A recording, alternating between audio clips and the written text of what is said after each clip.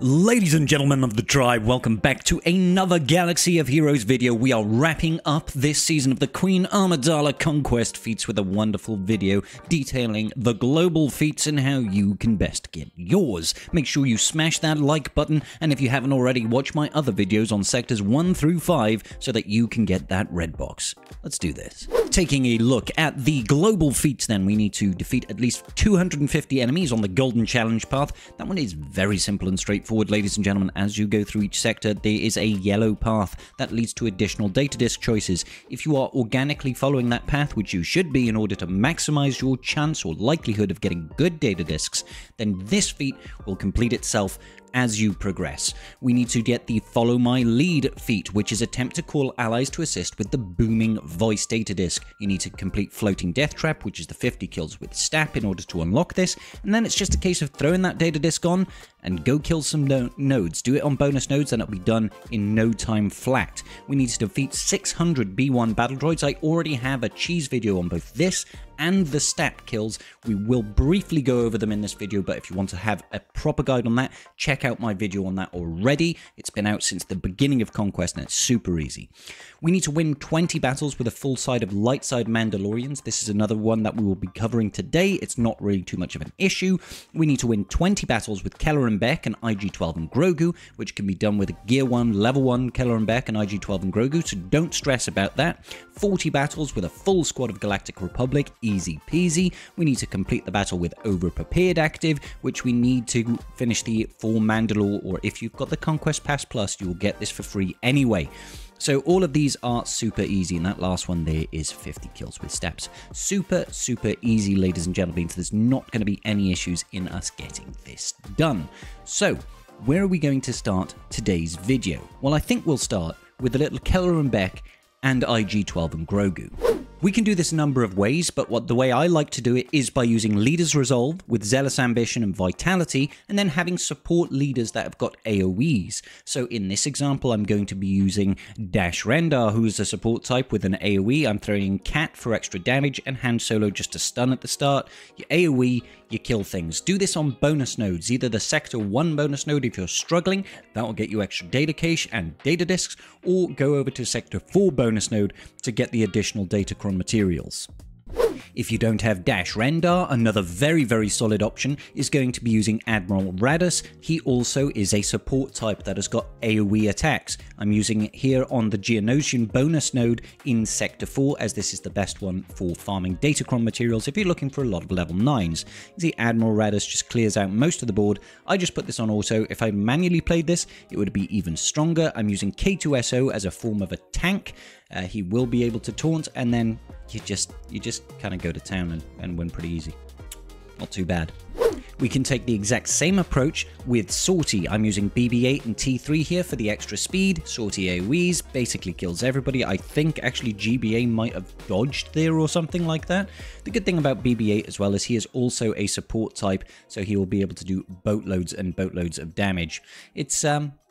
It's relatively straightforward, Now, the Geo node is harder than, say, the Bad Batch node. Their stats are far more inflated. So if you're struggling with this, just drop it all the way back down and use that bonus node against the Bad Batch. That one will guarantee you victories. You only need to do this 20 times, guys, and you can spread it across those 3 teams and get it done 3 times each a day, so you get 9 victories a day with Kelleran Beck and IG-12 and Grogu, and it'll be absolutely fine.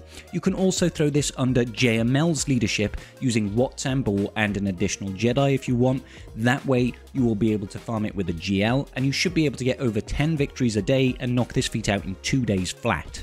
Next up is the light side Mandalorians. So again, I'm going to the bonus node in Sector 1 for this. If you've got Bo-Katan Mandalore, which I'm sure not many of you have, then just use her, because obviously she is incredibly powerful. But if you don't, I recommend going in with an Armorer lead, and I'm throwing in Bam, Bo-Katan, not the new one, Mandalorian, and we're throwing in Sabine. These are like the oldest light side Mandalorians in the game. Again, using that Zealous Ambition, Leader's Resolve, Vitality data disk setup, all of that good business, throw in a couple of quickenings for additional speed, and then just go ham. So Armorer is a support type, so she is able to do increased damage. You can see there she did a double hit and basically nearly one-tap that Wrecker. So she should be able to get enough damage out the gate to just start trashing on people.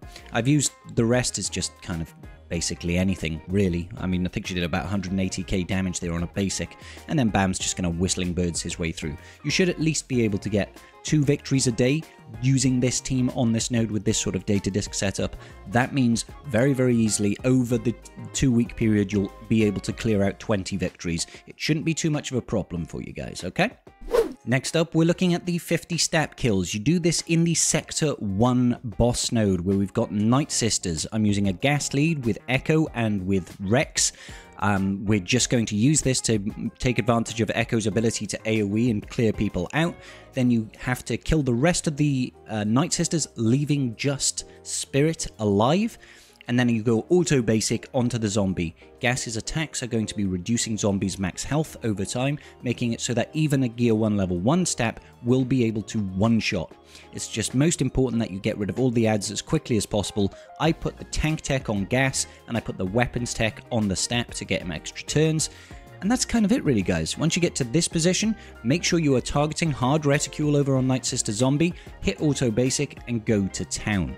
Gas, like I said, when he's attacking Zombie, when she has no protection, she's going to be losing max health, which means anything will eventually kill her in one shot. Now, when I did this in my previous run earlier in the day, I managed to get all 50 kills in one battle. It was super, super easy. I do recommend, if you can, use some sort of stacking offense with some heal over times to start building up STAP's offense a little bit if your STAP is a very low gear, otherwise it takes a little bit of time. And I would recommend at least placing some stats on your STAP. Take him to like gear 7, maybe something like that. It doesn't cost too much gear, there's no chirotech at that point, and you'll be able to at least get a little bit more speed on the guy and a little bit of survivability. If you are struggling with the opener, consider using an initial tether tech, which is a consumable that will force the enemy to have to start battle with ability blocks. So there'll be absolutely no AoEs coming out for those of you that are concerned about your STAP dying before you take a turn. I've already gone over this video in my cheese guide. It works very, very well, and you can just time it out for the entire 8 minutes. 1-2 battles, absolute maximum, and you should be done with the 50 STAP kills. Good stuff. You can see Zombie over here has basically got no health now, so when we take STAP's next turn, STAP should be just one tap in. STAP for the one tap. Come on, let's take a turn, STAP. Oh, dodge. That is so rude, STAP. I'm trying to prove a point here, STAP. Would you put your thinking goggles on, please, buddy? STAP. There we go. See, STAP is one tapping. The one tap STAP, man. Let's do this. So, for the global feat of getting 600 B1 kills, you have to use the B1 node, which is the boss node in Sector 3. I've got a video guide out on this. The best unit that I've seen been able to get this done is Slacker. Well, technically speaking, the best unit to get this done is Darth Maul, OG Darth Maul leadership, but it does require you to use the Grim Machinations consumable, which will cost you at least 150 crystals. I don't necessarily recommend it because I think for the sake of doing one extra battle, it's not worth 150 crystals, guys, so don't bother. So yeah, you go in standard setup here. I'm using Imperial Troopers with support types, Zealous Ambition, Leader's Resolve, Vitality, sorry, to increase our max health, that sort of stuff. If you've also got heal over times and stacking offense data discs, go ahead and use them. You go in this, you hit auto. Hit auto. Eventually what will happen is all of your allies will die apart from Piet, and Piet will basically solo. With Imperial Troopers, you're probably looking at about 120 plus B1 kills. Now, you do have to temper that a little bit because the command battle droid here is not a B1 battle droid, so he does not count.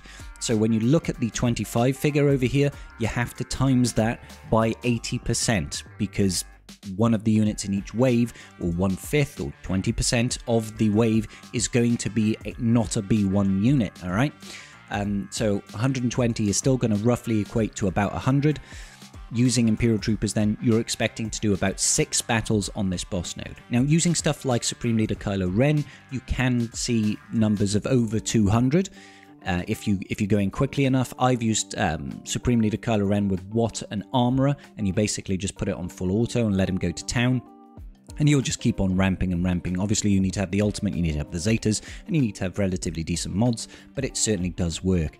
Now, I've had this. This is a big public service announcement, guys. I've had so many people comment on my B1 destruction guide saying that this slacker is dying. The reason your slacker is losing max health and max protection is because you have some data disk or some tech that is giving you turn meter. If Supreme Leader Kylo Ren gains turn meter, he loses 10% max health and protection. Conversely, if he loses turn meter, he gains 10% max health and max protection. Okay? Do not use turn meter gaining data disks if you are using Supreme Leader Kylo Ren. You will make him lose all of his stats. Alright? So, stop asking me that question. Alright, great. So yeah, like I said, Imperial Troopers, you're probably looking at about 6 battles. Supreme Leader Kylo Ren, you're probably looking at about 3 battles. You can do it with other teams like Afra, you can do it with Maul, you can do it with teams like Rey teams that can build up a lot of mastery over time, okay? But it's pretty thoughtless. You just go in, hit auto, have some fun with it. If you want to, I would recommend you apply any consumables that you haven't used because you're not going to be finishing this battle. For those of you that do actually want to get the 3 stars, once you've hit at least 60 kills of the battle droids, you have to use the event special ability to escape. That's literally it. Alright? Great business. So the last thing that we'll look at then is we need to win 40 battles with Galactic Republic. The great thing about Galactic Republic is there are loads of really good Galactic Republic teams. Getting 40 wins, I managed to red box after 2 days or 3 days maybe. There are just so many. If you are going through Conquest, try to make sure at every opportunity where you can, use some Galactic Republic teams, okay? So you've got things like full Jedi Master Kenobi. You know, Grandmaster Yoda is a support type, so he'll be able to benefit from things like Zealous Ambition. You've got things like Gas 501st. Rex is a support type. Echo is a support type. They'll be able to basically one-tap enemies, and it's a very, very strong Conquest team in general. You've got Qui-Gon Jinn. If you've got Kelleran Beck, you can absolutely use him. If you don't need him. You can just throw in Anakin into this team, and you'll be absolutely fine. It'll do great, great damage. Ayla is a support type, so she's going to be dealing additional damage from Zealous Ambition. Barriss Offee is a healer. She's going to be doing additional damage thanks to Zealous Ambition. Galactic Republic, you can use Clone Troopers here. Bad Batch, do not use Omega. Omega is not a Galactic Republic, okay? So I'm using a Shakti lead, gives us additional speed, and guess what? She's a support type. She's going to be dealing extra damage thanks to Zealous Ambition. You've also got Tech, also a support type, doing boatloads of damage. Echo, support type, damage. It's fantastic. You also have a Padme team. I'm using Padme with the original trio over here, Jedi Anakin and Snips and GK, R2-D2. Support type with AoE damage. Absolutely phenomenal. You can see here we've got Kelleran Beck and IG2K using JML and Wat Tambor, all this sort of business. Light side Mandalorians. Yes, I've got Bo Mando, but we've gone over. You can do it with an Armorer lead as well. STAP Kills over here. Ignore that. That was a really old team that I was actually using. It's not worth it. It's not worth it. But there are plenty of Galactic Republic teams. If you are doing this and trying to spread it out, then just do 1 win of each team in each sector as you go through, okay? You know, if you're using 4 or 5 teams, you'll get this done in 10 days or less. I like to try and absolutely blitz through this. So you could see when I was doing Sector 1, which needed Jedi kills and stuff like that, I was getting full Galactic Republic with Jedi kills, full Galactic Republic with Jedi kills, not full Galactic Republic, well, actually full Galactic Republic, but only 1 Jedi, full Galactic Republic with a Jedi, you know, all this sort of stuff. And then as we were going through, the mini-boss nodes, I try and get in Kelleran Beck and IG-12 and Grogu kills, and you can do this very early on, alright? The quicker you get these feats done, the better off you'll be, but don't worry too much about getting them done immediately. You can do them at the end, just make sure you are farming the bonus node for Datacron so that you can turn that into additional Datacron materials and additional data cache, and that way you will set yourself up for both Territory Wars and GAC and get yourself Queen Amidala, and if that is not worth a like and subscribe, I don't know what I need to do for you guys. I just don't know. Please leave a comment in the comment section down below. How far are you along in your red box for Conquest? I've had many people tell me that they are done, and this is one of the easiest Conquests we've had in a while. I hope that is the case for you. Big shout out to my wonderful, wonderful patrons. Thank you so much for your continued support. You guys are awesome. Peace out, ladies and gentlemen. I'll see you all in the very next video. May the Force be with you.